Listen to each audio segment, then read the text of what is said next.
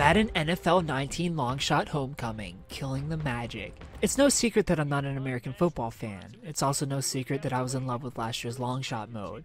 It's the very thing that made me pick up my first Madden NFL game, full of charm, humor, and drama. As a standalone, it made my top 25 games of 2017. Sadly, I can't say the same about Longshot Homecoming. Longshot Homecoming is very split with the story, following again Devin Wade and Colt Cruz. Devin goes on to be part of the NFL, Colt goes on to be a one-hit wonder with his song Longshot, waiting for that call from the NFL to be given a chance to shine. The 5.5-hour-long campaign this time around is more focused on Colt, with Devin really in the background. Colt is looking a bit rough, times are tough, and things aren't getting any easier for him as his deadbeat dad shows up with a sister he's never met before, and now he has to look after her while at the same time keep the Bullfrogs around and thriving back in his hometown. The cast from the last game is back, but the story just didn't get its hooks in me. I felt no connection to the characters, and sadly the choice making from the past game is completely missing. No dialogue choices, no branching paths.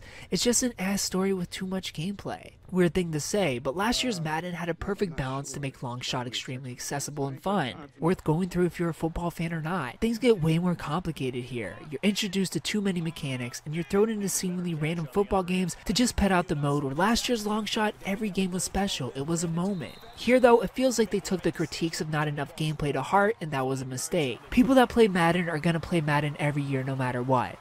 Longshot was an opportunity to bring in an entirely new set of players, tap into a different market of people that love narrative-based experiences with very light Madden gameplay touches here and there. It was fun, but as someone who Madden just isn't for and isn't fun to, I have no interest in learning different pass types or catch types. I had no interest in reading the field, at least not as much as you're forced to do here.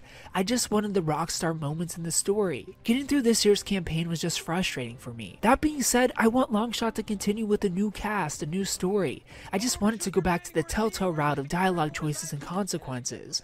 And I want games and moments that mean something, not shoved in there to meet a quota for the fans that aren't interested in such a mode in the first place.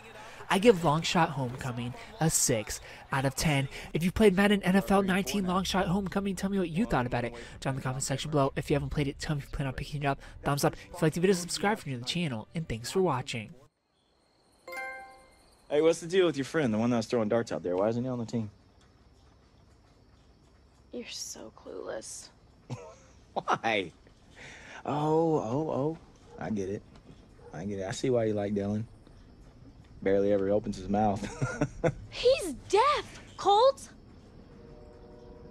If you like this video, please consider supporting me on Patreon so that I can continue to bring you reviews for all the newest games at patreon.com/superkengaming. You'll get access to early audio and video versions of reviews, exclusive Let's Play videos, and you'll even get to choose the game I play next. Thanks for watching, and of course, stay beautiful.